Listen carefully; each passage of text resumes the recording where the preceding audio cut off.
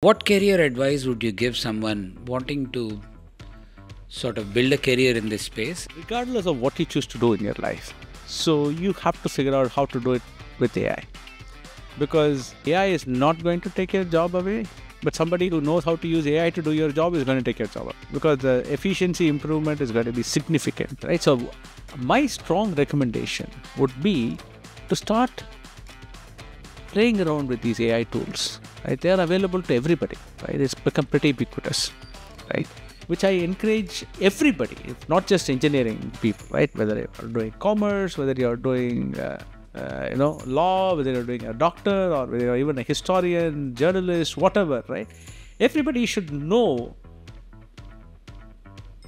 what this technology can do for you and what it cannot do for you. There will be some aspects of the skill that can be done better by these AI models. Sure. And still some aspects of the skill which you still need the human with their several years of training and their skills and their innate ability to do some things are needed.